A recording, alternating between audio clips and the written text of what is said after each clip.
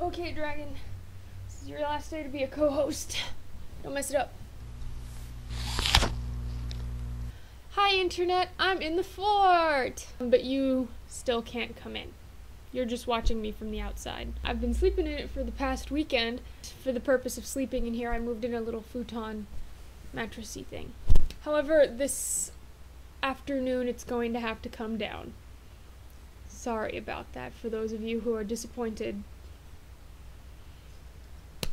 Other than that, if you are watching this video on the day it is posted, you are likely to about to be very confused because I'm going to post sort of instructions for a project that I haven't even introduced yet.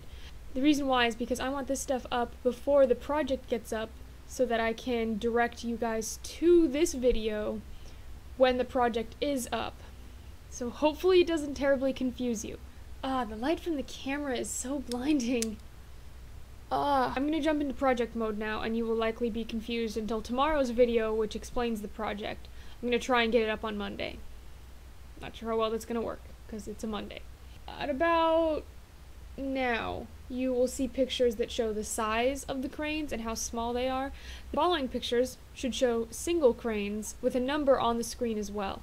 The paper I'm using is 2 inches square, which gives the cranes about a 2-inch wingspan. These are the numbers you need to enter into your message when you sponsor a crane. The number of the crane for the color you want, and the name that you want written on the crane's wings. It can be a real name, it can be a nickname, it can be something else that can fit on a 2-inch sized crane. Please don't make it overly long. My handwriting's not that neat. Other than that, I hope you're having a happy April 11th, and I'm gonna take this fort down now.